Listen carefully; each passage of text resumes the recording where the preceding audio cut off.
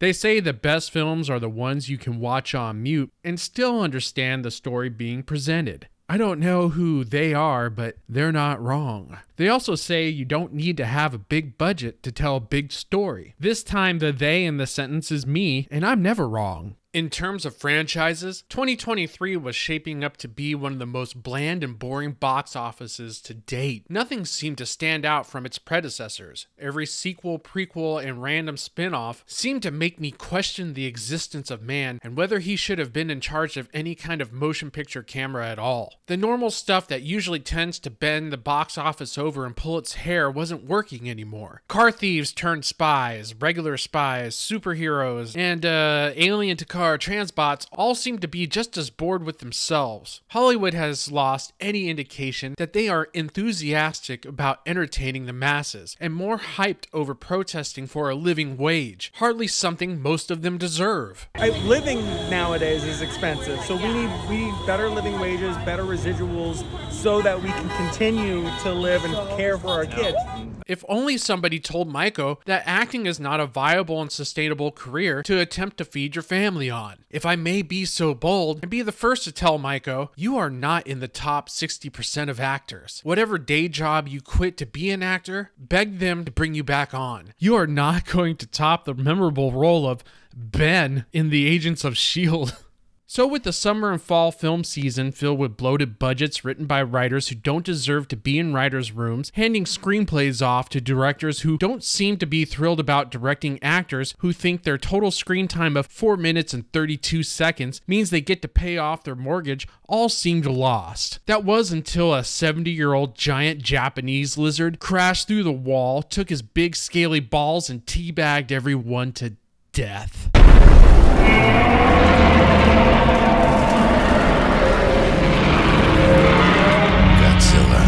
Godzilla Minus One has a budget of $15 million and kicks the shit out of anything coming out of mainstream Hollywood these days. It is a film that cares about its characters just as much as it shows its audience a spectacle. Basically, this is not your American version of Godzilla with bloated budgets, weak storylines, and dialogue written in diarrhea all over the walls. You gotta be kidding me, man! We're in his mouth! We're in his mouth!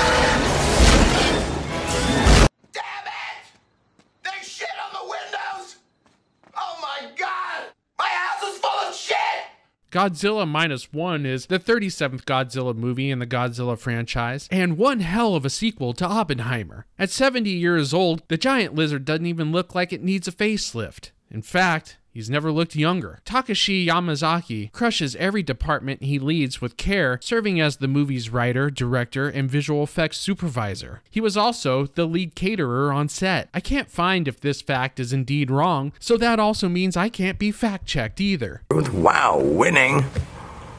That's how you perceive it.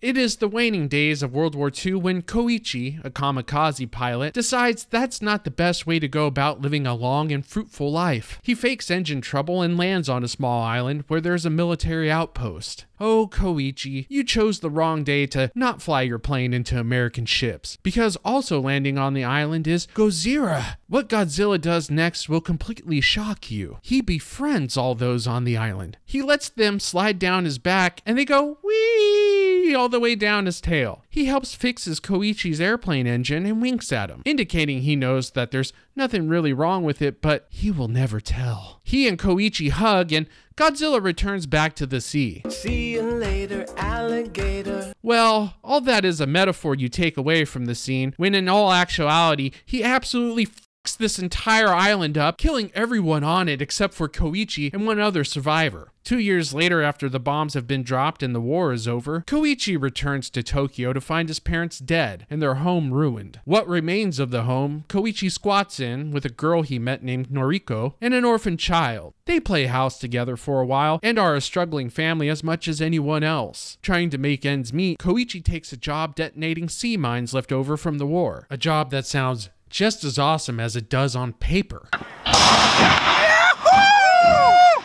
That is until the roided out radioactive Godzilla shows up and starts doing Godzilla shit again.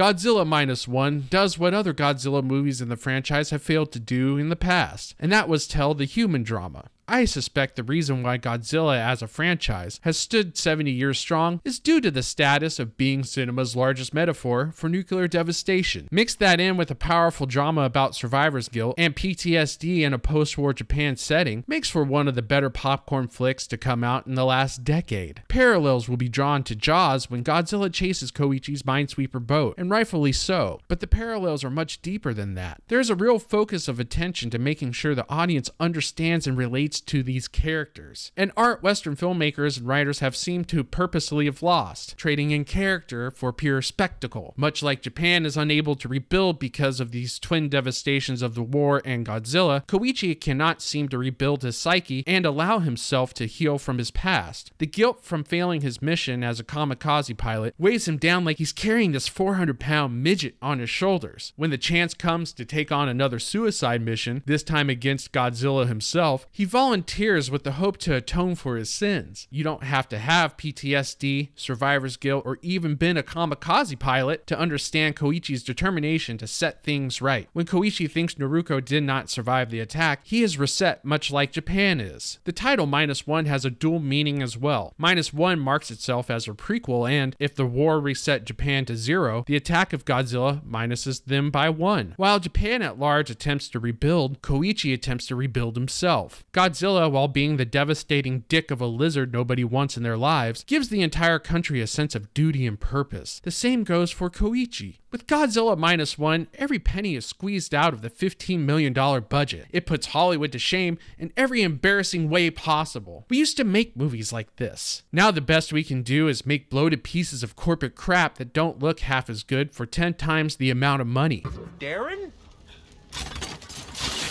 Surprised to see me. Western films are now written by people who only care about their titles and statuses in Hollywood rather than presenting the audience with the best experience possible. Movies assembled by numbers and data and marketing strategies and diversity and equity and inclusion councils. Rush jobs to push products out because with streaming services there's no incentive to make long-lasting films that are worth buying over and over again. The West is getting its ass kicked by countries who could care less about diversity quotas and pseudo-socio-political messaging. A sleeping giant has been awakened, and it's starting to make its landfall on the shores of Hollywood. Toho Studios and Takashi Yamazaki have carefully crafted a well-thought-out and meaningful monster movie. They've taken the attention away from the king of the monsters and reframed it on the people who are affected. When people see themselves inside a character or fully understand where the characters are coming from, they will return to that same story over and over again. Godzilla Minus One is a masterclass in how to make a popcorn movie work, and it might be the best Godzilla to date. It feels fresh because it's been some time since we got a movie quite like this, balancing a character piece with spectacle. Minus One is a movie that resets the franchise back to 0, paving the way for Godzilla to be stomping around for another 70 years to come.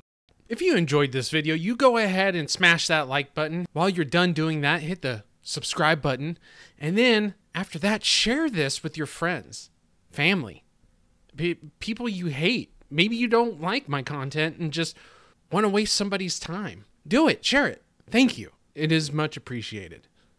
I'm out of here. I guarantee it'll go through Godzilla like crap through a goose.